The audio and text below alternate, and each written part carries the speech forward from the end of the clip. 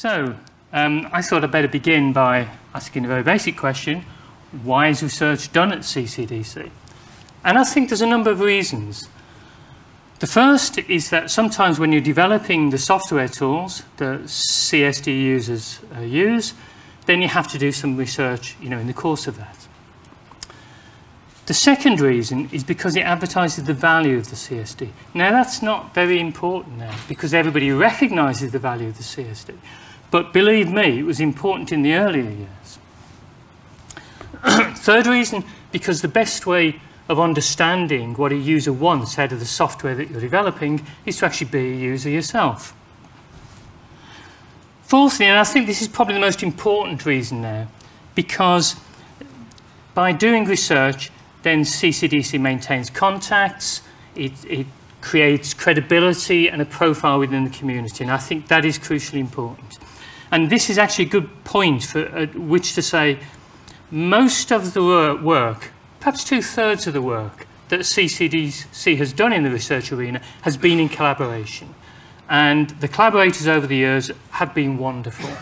And, we've got a huge amount out of that. I hope they got something out of it as well. And then finally, because I'm an honest guy, we do research because we like doing research. So I'm going to start with two overview slides. So this one is a histogram of the number of papers published by CCDC, either solely or in collaboration, as a function of year. And you see it's kind of spiky, but there's a general trend upwards as we go through the years. And the peak around about the sort of 2005 era, that I think has got a lot to do with the Pfizer Research Institute, of which more later. Now this is a more interesting slide. Each bar in this slide corresponds to a 5-year period, and each colour corresponds to a type of research. And for a given bar, the length that a colour occupies is proportional to the number of papers that were published in that arena. So if we forget about the science for a moment and just concentrate on the colours, you can see that CCDC started out in a very yellow mood. And then as the time went on, it moved through a green phase until now, when it's predominantly pink with lashes of black. So to put that into a scientific context, yellow means structure solution. So as Olga said, when it started and for many years afterwards, the guys at CCDC solved crystal structures. That's what they did. And then in the middle years, the green represents using the CSD as a research tool to understand the basic properties of molecules, their dimensions, their conformational preferences, their interactions. And then in recent years, that has been supplanted, and the predominant area now is what I will loosely call the crystal form, things like the systematics of crystal packing, polymorphism. And the smaller, but still essential contribution is the use of the CSD for drug design. That's the black bit. And that's immensely important, not least because CCDC gets a lot of its income from the pharmaceutical industry. And then the other colour is the blue at the top, and that's kind of, it's small but constant, ever present, and that's the research we do in the course of developing software. So you can see that over the course of years, there have been trends in the research done at CCDC, which of course is what you'd expect. Okay, so I'm now going to do some crystal engineering. And I'm going to start with this structure here, which is one of the very first with 3D coordinates, actually in the CSD. It was published in 1956, and I looked. There were about 300 structures in the CSD published in 1956 or before that with 3D coordinates. So this is a pioneer. And I've added H atoms in calculated positions. Now what I'm going to do is I'm going to stack several unit cells along the long C-axis. And now in a move unprecedented in the history of crystal engineering, I'm going to add 2 dates. And here we have a crystal structure timeline. So what I'm going to do for the rest of the talk is I'm going to wander along that timeline in strict chronological fashion, and every now and then I'm going to stop and say a few words, because that's all I've got time to do, say a few words about this paper or that paper. And the papers that I've chosen are not necessarily the most highly cited, although some of them certainly are highly cited. they're not necessarily the best, although I think they're all good. But what I've tried to do is to pick a set of papers that collectively represents the breadth of the research done at CCDC. And so that's what I'm trying to achieve. And in case you get bored of me droning on, for each year that I take a paper from, I've got a topical picture, and you can amuse yourself by identifying those if you want. So my first stop is in 1978. So what I'm not going to talk about are any actual crystal structure determinations, because it's very hard to find a representative paper of those. But I'll stop in 1978 with what is truly a landmark paper for CCDC. It was published by Peter Murray-Rust, who at the time was at the University of Stirling, and Sam Motherwell, who of course was at CCDC. And what these guys looked at was the geometry of the sugaring in nucleosides. And the reason it's a landmark paper is because it is the first paper with a CCDC author where the CSD was used as a research tool to find out something of chemical significance. So what they did was they looked at the sugaring. They found 100-odd examples in the CSD. They used all the proper torsion angles that you can define for that fragment to characterize the geometry. And then they put it into principal components analysis. And in those days, that was an avant-garde sort of thing to do in crystallography. And what the PCA told them, that there were 3 significant eigenvalues. So you have a system here with 3 conformational degrees of freedom. And by plotting the first 2 eigenvectors, that's the plot on the bottom right, you can see immediately that this sugar ring exists predominantly in 2 conformations. Now, to be honest, nucleic acid chemists already knew this at the time. But what Peter and Sam had shown was that you could get this sort of result by analysing the data in the CSD. And actually, as it happens, in this case, you could get it by putting it into a more or less black box statistical procedure. And that was very much a guideline for many studies to come. Okay, the second paper is also a landmark. And that's because this is the first paper where CCDC folk used the CSD to find out something about a molecular interaction. And in this case, it was the interaction between CH groups and electronegative atoms like oxygen, nitrogen, and chloride. Now, this was a bit of a controversial topic. In 1962, June Suter had published a paper suggesting that CHO interactions in crystal structures could be called hydrogen bonds. She was rebutted scathingly, really, in 1968 by Jerry Donoghue, who looked at the CHO interaction, looked at various examples, discussed them, asked, is it a hydrogen bond? And answered unequivocally, no, it isn't.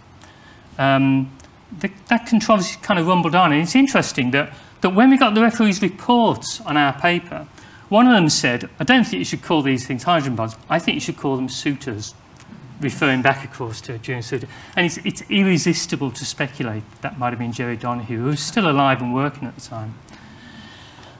I might be a heretic here. I don't actually think it matters very much whether you call these things hydrogen bonds or not. I think what matters is whether they are sufficiently attractive to have an influence on the way that molecules pack or bind to protein binding sites. And to me, the compelling evidence from the paper came just from looking at the CH groups that form the shortest contacts to oxygen. And they're the hydrogen atoms shown in purple here. And they're all CH groups in strongly electron-withdrawing environments, which suggests these are not random contacts. There's something systematic going on here. Okay, so my next stop is a twin stop in 1987 and 1989. And I'm going to talk about the famous bond length papers. So, in case you don't know, these are huge tabulations of average bond lengths derived from the CSD for thousands of different types of chemical bond. It's published in 2 papers. There were several authors on those papers, of which I was one, but I was the smartest because I left CCDC about two months after the project started, and thereby avoided the vast majority of the work that was done, and it was a huge amount of work. The short straw was drawn by our collaborators in Bristol, Guy Orpen and Lee Brammer, because they had to do the organometallic table, which is, I don't know, it's about 70 pages long. So here's a little extract from the organometallic table, and just look at the detail they've gone into. They've broken broken bonds down by the coordination number of the metal, by the oxidation state, high spin and low spin. I can barely remember what high spin and low spin mean. And loads of footnotes about this structure and that structure. And you have to remember, all of this was done primarily manually. You know, you do a substructure search, you look at the histogram, you look at the outliers, you understand it. Tremendous amount of work. Now, if you were hard, you might say to me, yeah, but this isn't really research, this is data compilation. And maybe it is, but it's useful because between those two papers, they've got over 12,000 citations. Okay, so if you didn't think that was proper research, you definitely won't think that this is proper research. This is the paper describing the CIF. And following Ian's talk, I don't need to tell you what the CIF is. Of course, it isn't research. It's basically the design of a file format. But I have no apologies for picking this paper because I think you could make a strong case that this is the most important paper that CCDC has ever published. Because without the CIF, the maintenance of the CSD, I think, would have become impossible. Now, this is an appropriate moment for me to mention Frank Allen, who, as you all will know, died in November of last year. And he was the CCDC author on that paper. And I had the privilege, but obviously unhappy privilege, of writing his obituary for Acta Christ. And I did what anybody would have done. I emailed some folk and asked them for suggestions as to what I might say. And Jack Dunnett, who has a knack of capturing things very succinctly, emailed back and he said, Frank played a pivotal role in the transformation of the CSD from a data bank to a scientific instrument. And the fact it's a scientific instrument, of course, is why we're all here today. But I thought absolutely that captures the scientific part of Frank's life absolutely perfectly. And really, I could have got away with saying nothing more about it. The photo there was taken by one of the other CIF originators, Sid Hall, at the 1987 Perth IUCR meeting. Okay, so now I'm moving on to 1999, and this is one of those papers where the CSD is used with an eye towards drug design. It describes a program called Superstar, and what Superstar does is kind of represented by the pictures on the left here. The picture at the top is taken from Isostar and is based on CSD data, and it shows the probability density of hydrogen bond donor groups around the carbonyl group of amines. Now, what Superstar does is it takes that sort of information and it uses it to create a surface on a protein binding site, indicating where a particular type of group will want to be. So in this case, the bottom left, the surface shows where OH groups want to be. And the green molecule is just a ligand in its observed position, just to show you that the OH groups of that ligand actually do sit where they're predicted to sit. But actually, that's not what I want to say about this paper. What I want to say is about the plots on the right, which almost kind of fell out by accident. The plot at the top is based on CC and CO contacts in the CSD. The plot at the bottom is based on protein ligand contacts in the PDB. And what they are radial density distributions, so density of contacts plotted against distance. And the CO curves have been normalized so that at long distances they have the same density as the CC curves. And the points of interest are the relative heights of the peaks at their maxima. And you can see that relative to CO, CC contacts are hugely more common in the PDB than in the CSD. And by the normalization, we've taken stoichiometric factors out of it. So I was stunned when I saw this result, it's Marcel Fadonk's result, because it's the first time I saw, such convincing evidence that the interactions in protein ligand complexes and small molecule structures are not quite the same. And you can talk about solvation and filling hydrophobic pockets and stuff, but to me it was still a very dramatic result. Right, so on to the millennium then. And I'm not going to actually talk about this paper at all, but I am going to talk about the context in which it sits. This was the first of the CCDC blind tests of crystal structure prediction. So just in case you don't know, what happens is the CCDC finds a friendly crystallographer, gets them to solve 4, 5, 6 crystal structures. They hold the results back, and they invite groups around the world to predict those structures. And then everybody gets together after about 18 months and discusses and analyses. They're on the 6th blind test now, and I'm sure that everybody in that research field will agree with me that the blind tests have been a terrific focus for effort in that area. Okay, right, so now sort of departure in a new direction. In the early years of this century, CCDC made an agreement with Bill David and Ken Shankland that they would distribute those guys' program DASH, which solves 3D crystal structures from powder diffraction data. And this is an example of the use of DASH. So it's on tetracaine, which is a flexible molecule. It's got 9 rotatable torsions. There's a chloride counterion. So that's 18 variables in all. This is quite a difficult problem. Certainly was then, I assume it still is, for solving from powder data. And what I really like about it is the way that CSD data was used. It was used to help solve the structure. The guys noticed that, you know, if you look at histograms from the CSD, the ester group is pretty much always within 20 degrees of planarity. So they use that to restrict the torsional freedom of that group and hence reduce surge space. And then also they use CSD data in the refinement, using CSD values to restrain the bond lengths and some of the bond angles. So I kind of like that because, you know, the CSD is built basically from the donations of practicing crystal structure determining people, and now it's feeding back and helping determine crystal structures. Okay, so 2003. Okay, so this paper is a representative of studies of the systematics of crystal packing. So what they were looking at in particular was the correlation between molecular symmetry and crystallographic symmetry.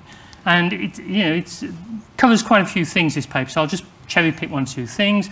They found that space groups with symmetry elements unfavourable to close packing are almost never occupied by molecules with C1 symmetry, in other words, no symmetry. The plot on the left there, each bar on that plot represents one of the space groups. And the colour of the bar represents the number of different types of special positions in that space group. And in particular, the sort of grey colour at the bottom represents space groups that have no special positions. And the length of the bar is proportional to the percentage of structures in that space group that relate to molecules with no symmetry. And basically what that's telling you is that if you've got a molecule with no symmetry, predominantly, you know, they are the ones that occupy those space groups like P1 with no special positions. When the molecule does have symmetry, then there's a kind of hierarchy as to how well that's retained. If you've got an inversion center in the molecule almost always sits on an inversion center in the crystal lattice. If you've got, for example, a C3 rotation axis, then you get lots of the structures in rhombohedral and trigonal space groups, but equally you get lots in, for example, P1 and C. So that's kind of middle ground. Okay, so another paper from 2003, and again, I'm not going to talk about this paper, but it's another landmark paper because it is the first paper involving someone who worked for the Pfizer Institute. So the background to this is that Pfizer approached CCDC in the early years of the century. I well remember Bob Doherty coming. And they said, well, we're thinking of setting up an institute focused on trying to understand more about the crystal form of drug molecules. And that came about, and CCDC played a big role in that. And that's kind of led to the Crystal Form Consortium, which some of you will know about, which is several industrial companies combining together, again, to do research on the same subject. And the areas of interest are things like polymorphism, propensity to form hydrates, co-crystals, salts, crystal structure prediction, all issues that are of fundamental importance to pharmaceutical development. And I think that from a CCDC's point of view, the Pfizer Institute absolutely galvanised research at CCDC and also sharply focused it. And that was that bump in the histogram of number of papers per year. Okay, so now I'm getting to very recent stuff. The Good, the Bad and the Twisted, a survey of ligand geometries in protein crystal structures. So what these guys did was they took a bunch of protein ligand complexes from the PDB, some from pre-2000, some from 2000 to 2006, and some from 2006 to 2009. And they looked at the ligand geometries. So if we look at this ligand geometry here, you can see there's a bond angle measured at 121.5 degrees. But if you look at the distribution of that type of bond angle in the CSD, they're all 7, 8, 9 degrees larger.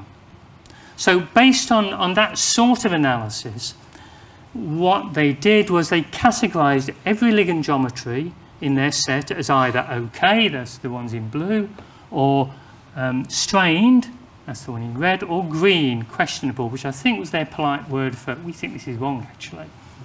So, you know, interestingly, the number of OK structures have definitely gone up with time, but the number of questionable are more or less flatlining there. So I think the value that kind of highlights is the use of the CSD for validation. Okay, and the last paper, I think, on my list, knowledge-based approaches to co-crystal design. So this is absolutely in the, you know, Pfizer Institute, Crystal Form Consortium sort of area of interest.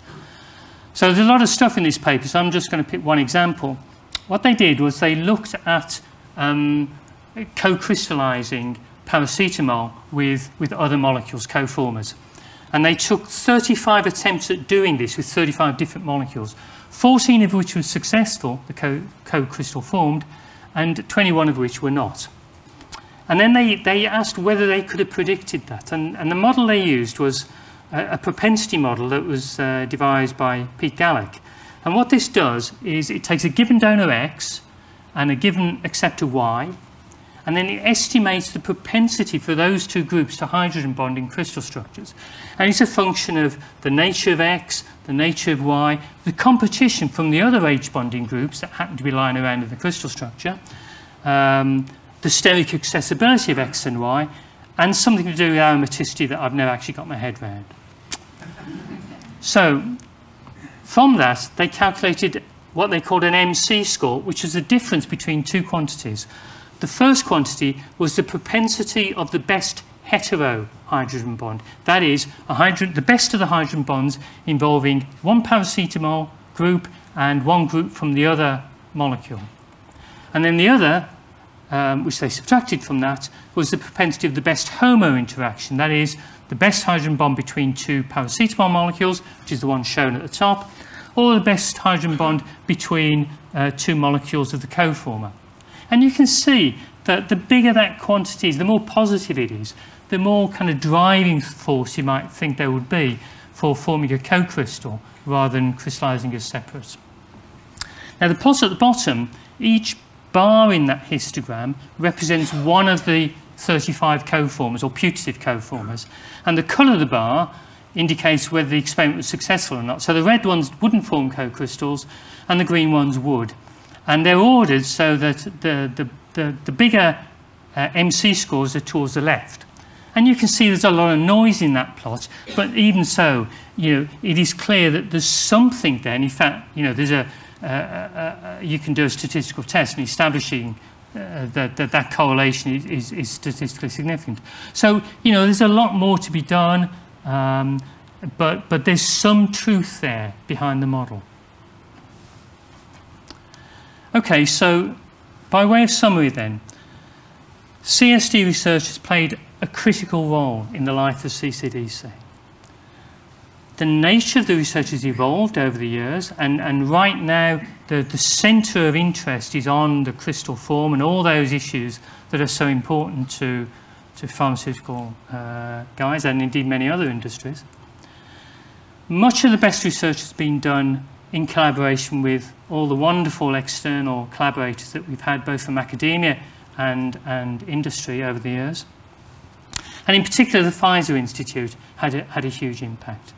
So my remaining slide is the acknowledgement slide, and you know, this is quite an unusual acknowledgement slide because it's got quite a lot of pet names on it. I probably made some mistakes, but I've tried to identify everybody who has been an author or co-author on a paper with a CCDC affiliation.